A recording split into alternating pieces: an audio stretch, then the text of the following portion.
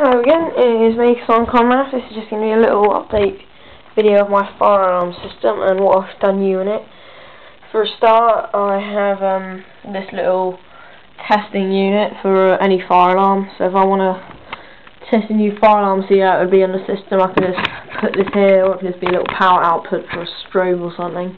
Whatever I want to do for the future. But it's quite a pain to do because it's a very small cable here, very small 4-core phone line cable, but I did it in the end.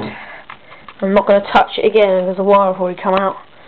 But I've also got down here a battery box for the 9-volt batteries. Unlike in the other video, it's just a little panel against the wall, just about, which is quite bad, not very official looking.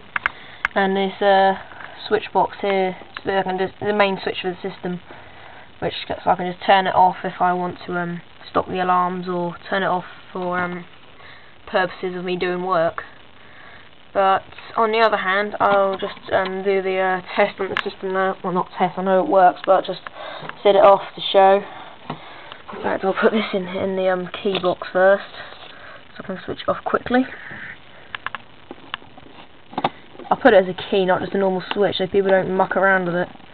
Because a lot of my brother's friends come around a lot, and they're sort of like younger than me, and they'll probably keep switching it on and off and all that. Don't want that to happen. Right, here we go.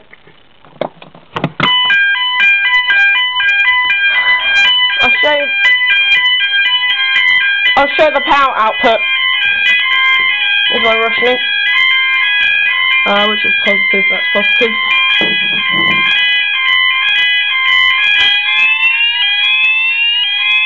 See? Great.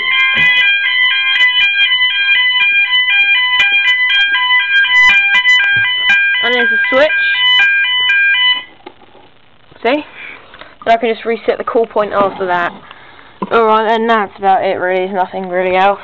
I think that's all I'm going to be doing on this system. I took the rushing down from my dad's house because he's moving soon. Putting up a new system there. Alright then. Goodbye. I'll try and put some more train videos on.